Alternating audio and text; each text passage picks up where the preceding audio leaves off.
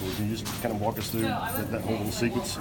Just being aggressive on both ends on the floor, and Derek Walker told me when I came out one time, he was just telling me we gonna need me, in the end of the game, and I really, came out and did it. Jordan, you guys got to use that small lineup to close up the game for the first time this year. I guess, what do you guys think that makes that lineup so effective for you guys? It makes us better, in transition, and we can, switch on the floor on defense. But it really helps us when we got three guards out there know when to do the ball.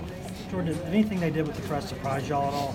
Or did it throw exactly kind of what you thought? Nah, we knew they was going to do what they did. Coach told us before the game, they're going to be on us on the press, and that's what they did. And they kind of disrupted us for a little bit, but, we came out.